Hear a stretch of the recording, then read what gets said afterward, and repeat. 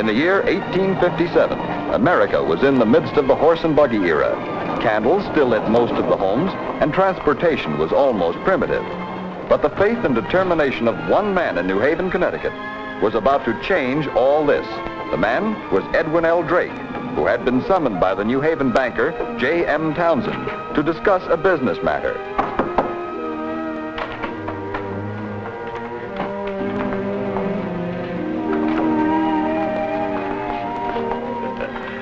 Come in, Mr. Drake. Good morning, Mr. Townsend. You asked me to come. Yes, yes. Please sit down. Thank you. You're a busy man. I'll be brief. You're no longer with the railroad? No, sir. My health. But nothing serious? Fortunately, no. Then perhaps you'll be able to undertake an important mission for me. A mission, sir? A journey to look over a certain piece of property and report your findings. You see, 2 years ago, I helped form the Pennsylvania Rock Oil Company. Rock oil? What is rock oil, sir? I'll show you. No one knows yet just exactly what it is. Only time and experiment will tell. That oil came from a spring on the property that I'd like to have you examine for me. Since oil is lighter than water, it rises and floats on the surface from where we've been trying to gather it. Perhaps if you saw the operation, you could tell us why we haven't been more successful. What troubles you, Mr. Drake? Well, I'm still wondering what value this strong-smelling stuff could have. We're still not very sure, but let me read you this. It's a report on it that Professor Silliman of Yale University submitted 2 years ago, April 1855. Listen. It appears there is ground for belief that your company has in its possession a raw material from which, by simple and not expensive process, they may manufacture many valuable products. My experiments prove that nearly the whole of the raw product may be manufactured without waste. Mr. Townsend, where is this property of yours? You mean that you'll undertake the survey? Yes, sir. Excellent. Splendid. Now, when you get there, look up Dr. Brewer. He's one of the owners of the local lumber mill. It's in northwest Pennsylvania. There is the Allegheny River, and there is Titusville.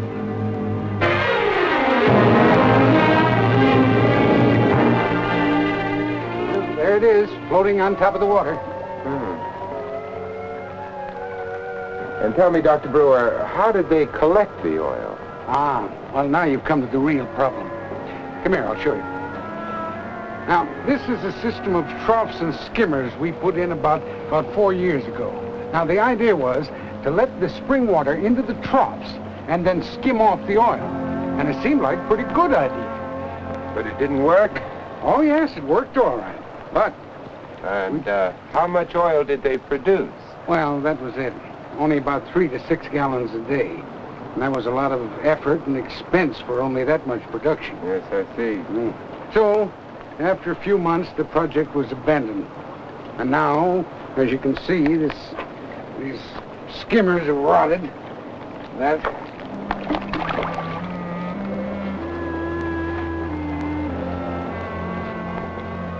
Seems a great pity, doesn't it?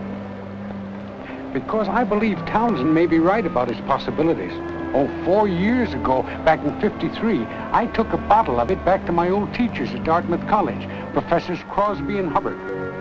After conducting several experiments, they became so optimistic about its value as a commodity that they roused the interest of a chance visitor, Henry Bissell.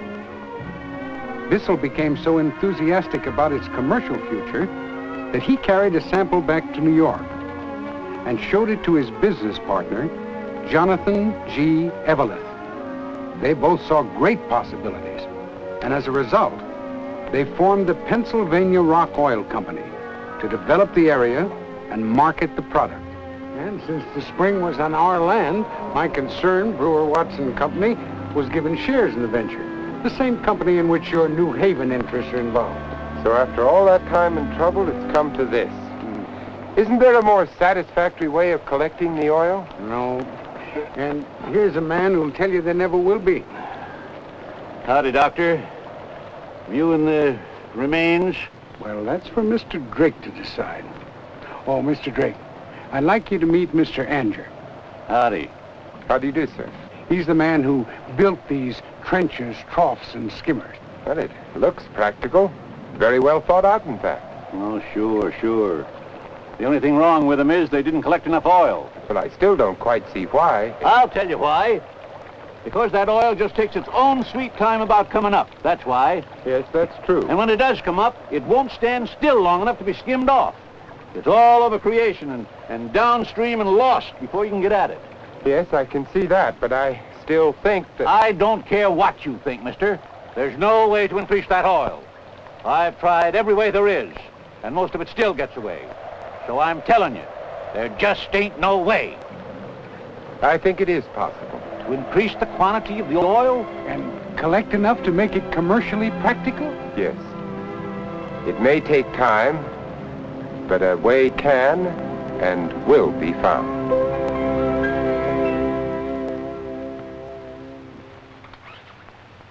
You really believe that? I do. Good. I can now recommend we proceed with the reorganization of the company as the Seneca Oil Company. I'll also recommend we elect you president of the company and engage you as general agent to raise and dispose of the oil. Would a salary of, say, $1,000 a year be acceptable? Yes, sir, I think it would. Fine. Now then, as soon as the reorganization is completed, you'll be sent back to Titusville to drill, bore, dig, mine, and search for petroleum. Is that clear? Quite clear, Mr. Townsend. I'll be ready. Good.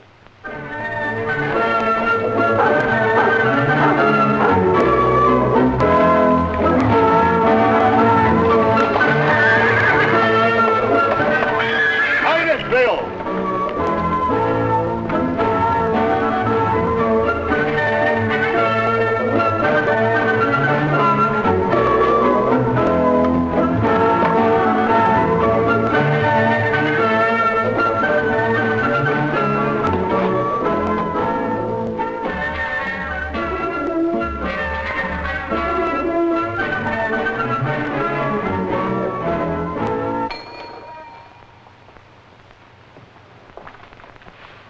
My name is Drake from New Haven. Oh, yes, sir. We've been expecting you.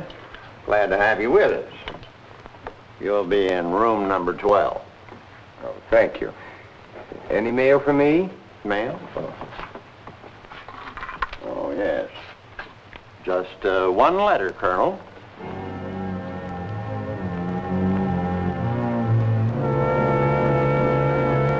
Thank you.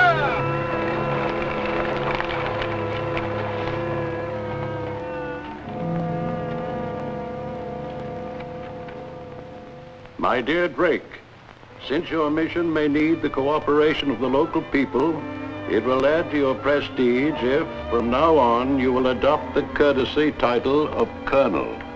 I hope the work proceeds with the utmost dispatch. Cordially yours, James M. Townsend.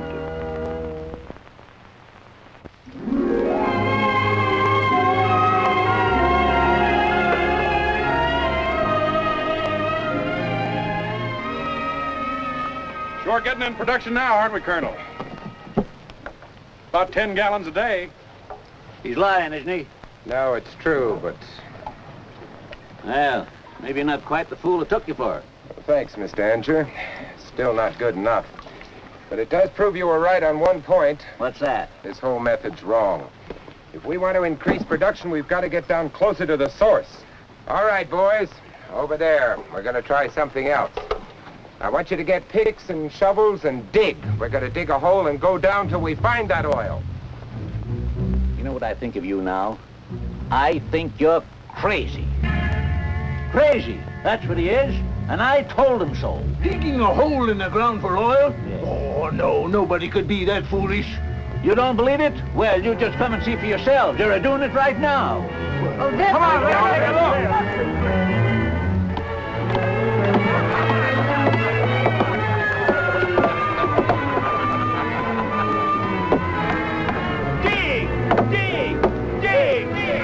mind those folks, boys. Keep at it. How far down are we, Colonel? You're down about 8 feet now. No sign of oil yet, though. There will be. Keep at it.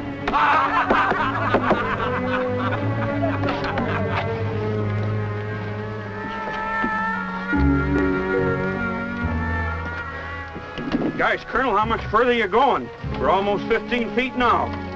Do we strike the oil, or I know it isn't possible?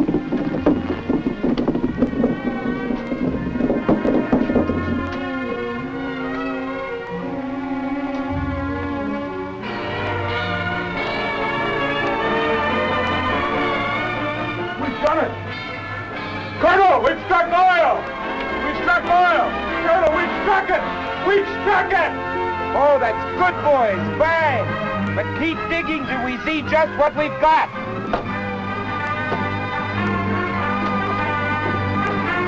Hey, watch out! Get out of here, quick! Hey, get that ladder out of here! Help! Help! Water's pouring in! The water's rising! Down! Bring it down! Hey, help! Help!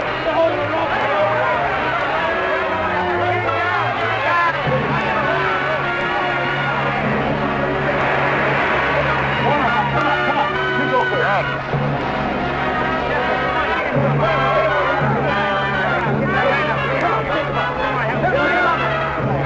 Help him, somebody.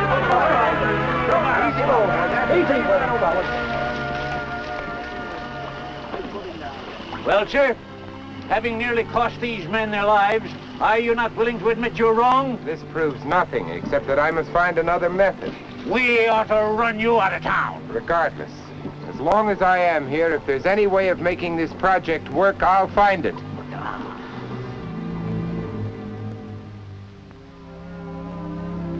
My dear Mr. Townsend, I shall need $1,000 at once. Sorry, Colonel. No mail for you.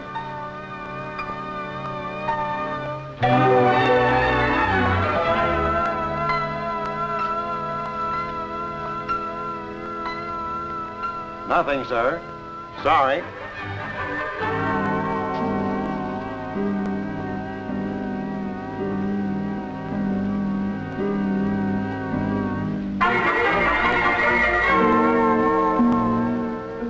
Yes, Mr. Drake.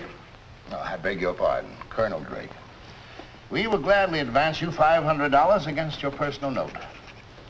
Now, if you would just sign there, sir. Thank you. So you're going to drill, huh? Yes. But to do that, I need power. And I thought perhaps you might permit me to use your mill's water wheel for it. Well, now, gum, Colonel, you can't expect me to interrupt the operation of my sawmill. No. No, I suppose not. Why don't you ride over to Tarentum? Talk to some of those salt well drillers over there. Do you think they might advise me? Well, why not? Drilling's drilling, whether it's a salt well or for oil. Thank you, Dr. Brewer. This is fine. Well, here in Tarentum, it's salt drilling we do. I've talked to a number of drillers hereabouts, but none of them seems willing to come. I don't know as I blame them. Well, if it's a question of pay, Hey, I could deal with some of that kind of money myself. You mean you'd come? I might. Look, you said you wanted to see an engine. Go look at that one in there. We'll talk about hiring me later.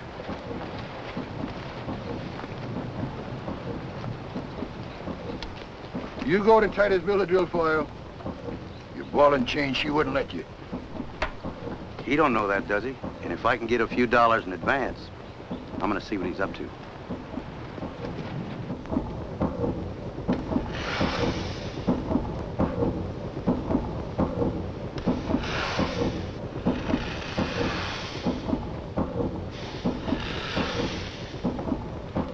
Who's the maker? Right on that brass plate there, name and address both. When do you figure I could get delivery if I ordered right away? Oh, I'd say you should have it not later than 1st of September. Good. I'll write as soon as I get back to Titusville. Oh, what about you now? Sure, you order that engine, and I'll be in Titusville same day it gets there. My name's, Brown. Sam Brown. Fine, Mr. Brown. Well, I'd better be getting back now. Just a second. It's kind of customary around these parts to seal a bargain, mister. Seal? Oh, I see. Excuse me. Of course.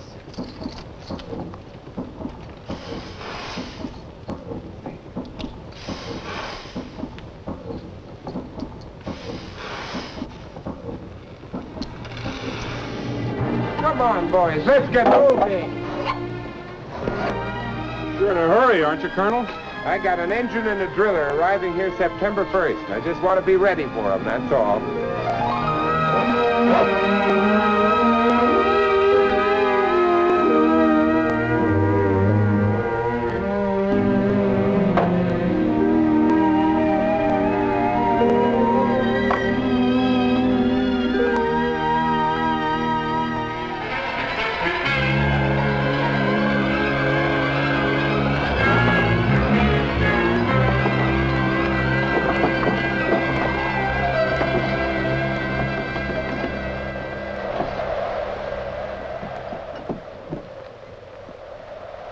There's your engine, Colonel.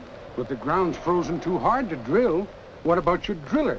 Wasn't he supposed to be here? He was, the 1st of September, but he didn't show up then either. So, I've got to go back to Tarentum and hire another.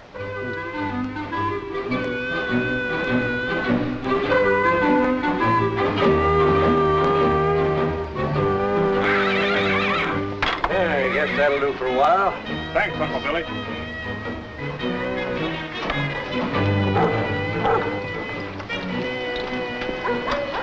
Are you Mr. Smith? Ah, that's me. Though most folks just call me Uncle Billy. Say, you're Colonel Drake from Titusville. That's right. And I need some help. I wouldn't doubt it. Sit down. Thank you.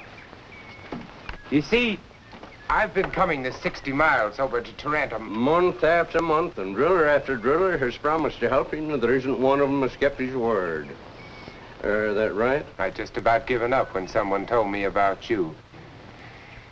I don't know what I can say to persuade you. Maybe you don't have to, Colonel. Maybe when a man believes in himself as strong as you do, it's kind of catching. You want me to work for you, I take it? Indeed, I do. They say that you're a skilled drill and tool maker and an expert driller. Well, now, all them talents is liable to cost you money. Would $2.50 a day be too much? You mean you'll come? Just tell me what day you want me to report in Titusville. Thank you, Uncle Billy.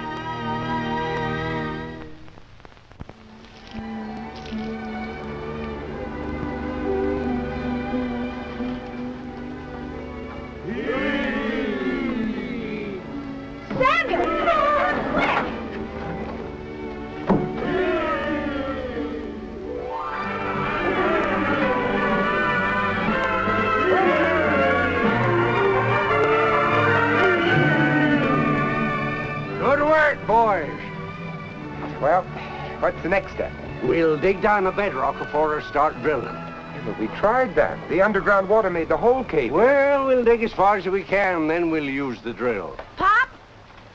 What is it, boy? Can we go fishing now? You promised. Soon as we get this rig underway. Now, go on now, son, back with the sister. Oh, Pop.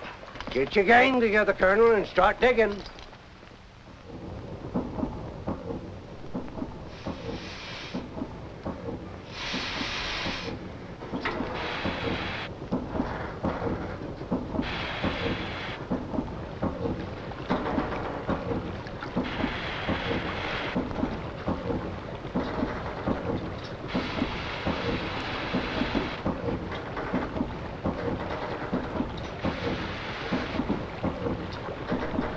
Stop it. Stop it! It's no use. Look at it. It's like poking your finger in a bowl of water. Pull it out and where's the hole? Yes, I know. But there must be some way. Take up on this slack.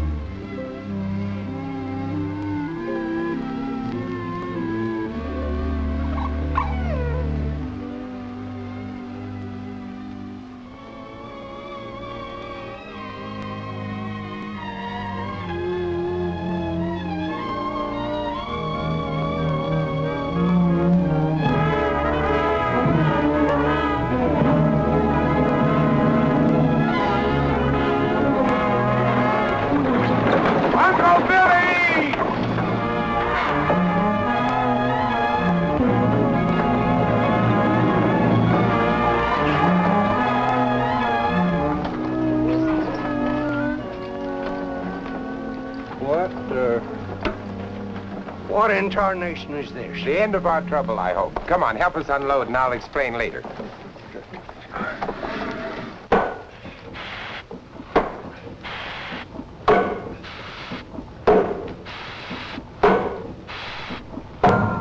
It's down to bedrock, Colonel.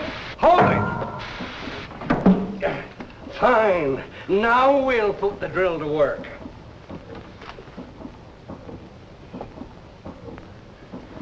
Well, let her go.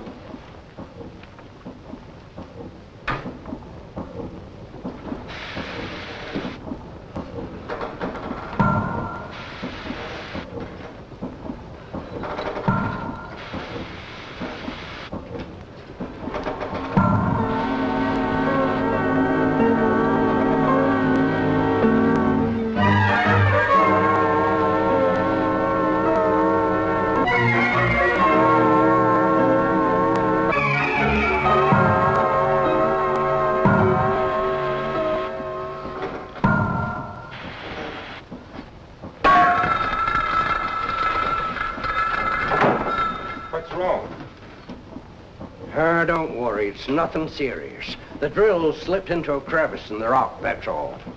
Well, that's all for today, boys. Tomorrow's Sunday anyway. And I promised my boy I'd take him fishing in the morning. I'll sharpen the bit first thing Monday.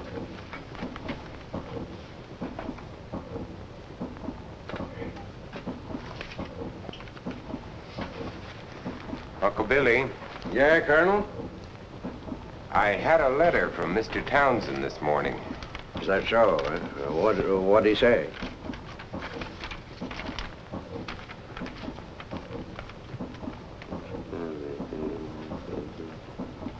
Therefore, I direct you to cease drilling, abandon the venture, and return to New Haven. Colonel, if I know you by now... Yes, Uncle Billy. I think you do. Yeah.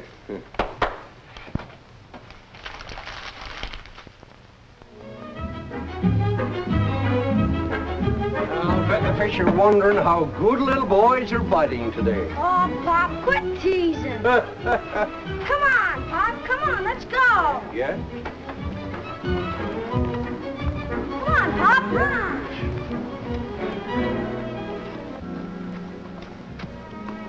Hold on a second, son.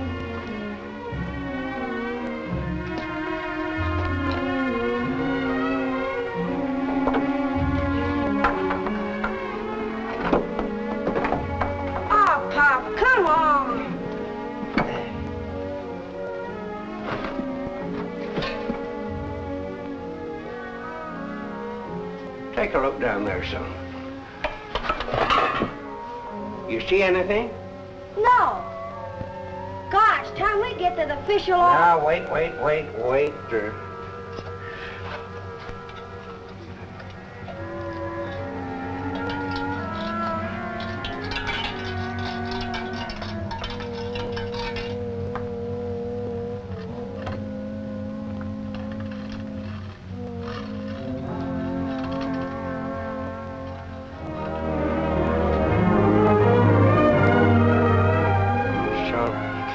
Quick to town. Find Colonel Drake and tell him we struck oil. Go on, run! Pop, here he is! We done it, Colonel. We struck it. Let them laugh at you now.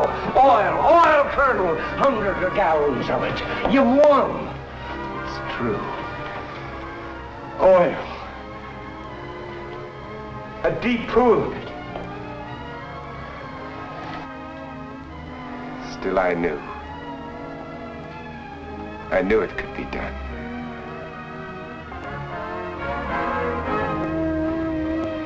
Drake had succeeded. Overnight, he became famous. Now people realize the importance of his accomplishment. Congratulations. Thank you. They say he's pumping 200 gallons every 24 hours. 200 gallons? I hear he's getting 400 gallons every day. Say, supposing that stuff on my land, how would I find out? Me too. Let's go ask him. Back to their farms they went to drill for oil. If one man's initiative and will could succeed, so could another's. And who under these vast and free American skies was to stop or hinder them? Sometimes their tools were crude, but their determination was boundless.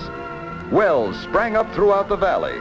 The word of Drake's success spread far, and from distant places men came to Titusville to lease or buy land and to drill for oil. Almost overnight, a new industry was born, the oil industry, created by American ingenuity, freedom, independence. Men vied with one another to lease land and produce more oil. Drake's single well was the beginning of the oil industry, and today thousands of wells are drilled each year by hundreds of competing oil companies to supply the gasoline, oil, and other products required for our daily use. America's high standard of living is made possible by the machine age, powered by petroleum. Now we have mastery over land, sea, and air. Today, over 250,000 busy places compete for our gasoline and oil business, and 95% of all service stations are owned or operated by independent businessmen. And behind all of them stands the memory of another independent man. For when Edwin L. Drake started to drill for oil, they called him that crazy Drake. They laughed at him, told him to forget about it and go home. But Drake persevered.